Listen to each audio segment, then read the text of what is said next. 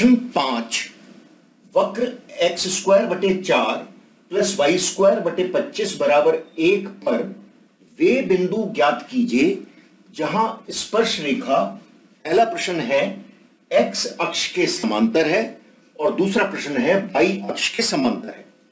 देखो, यदि कोई रेखा एक्स अक्ष के समांतर है तो वो इस प्रकार से होगी, अर्थात एक्स अक्ष की धनात्मक दिशा से वो 0 डिग्री का कोण बनाएगी।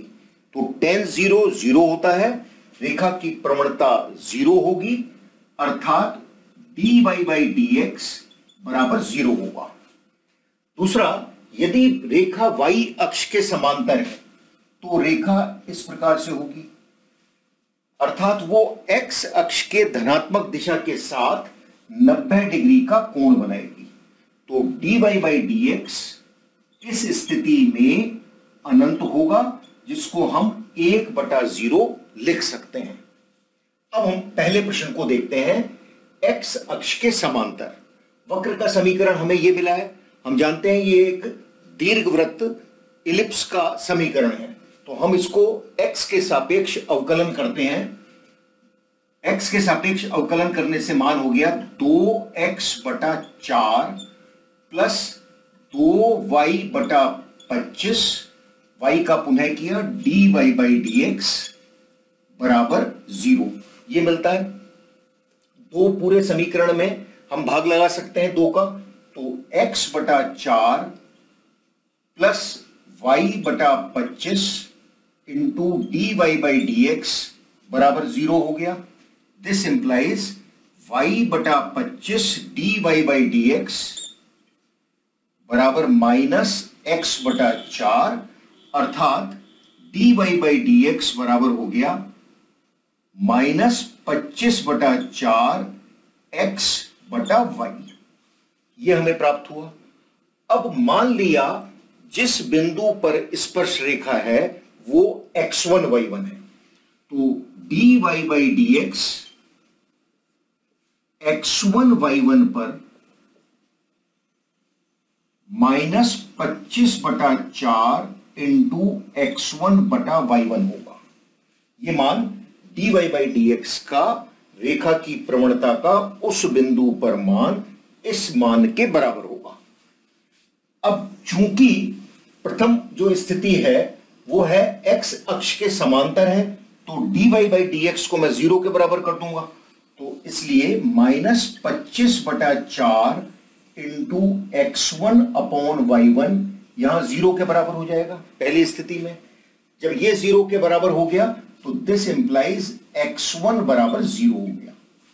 x1 का मान 0 के बराबर हो गया। अब x1 बराबर 0 मुझे इस समीकरण में रखना है, क्योंकि x1 y1 इस समीकरण में वक्र पर स्थित एक बिंदु है, तो x1 y1 इसको भी सेटिस्फाई कर रहा है। तो मान रखने पर क्या हो गया, 0/4 प्लस y1 स्क्वायर बटे 25 बराबर 1, यह मिलता है, जो हमें देता है y1 स्क्वायर बराबर हो गया 25। दोनों पक्षों में वर्गमूल लें तो y1 बराबर क्या हो गया, +-5, अर्थात एक बिंदु तो हो गया 0,5 और दूसरा हो गया 0-5। ये दो हमें बिंदु मिलते हैं जबकि स्पर्श रेखा x अक्ष के समांतर है इस वक्र पर। अब हम दूसरे प्रश्न को लेते हैं, y अक्ष के समांतर है। इस स्थिति में मुझे dy बाई dx का जो मान हमने प्राप्त किया है इसे 1/0 के बराबर करना है, तो -25/4 x1/y1 ये बराबर हो गया 1/0, अर्थात ये हमें देता है y1 बराबर 0। दिस इंप्लाइज y1 बराबर 0। पुनः y1 का ये मान हम इस समीकरण में रख दें, तो x1 स्क्वायर बटा 4 प्लस 0/25 बराबर हो गया 1, जो हमें देता है, दिस इंप्लाइज x1 स्क्वायर बराबर हो गया 4, अर्थात x1 का मान हो गया +-2। पहली स्थिति में हमें +2 लेना है, तो बिंदु क्या आ जाएगा 2,0, क्योंकि y1 का मान 0 है। दूसरी स्थिति में हमें -2 लेना है, तो -2,0।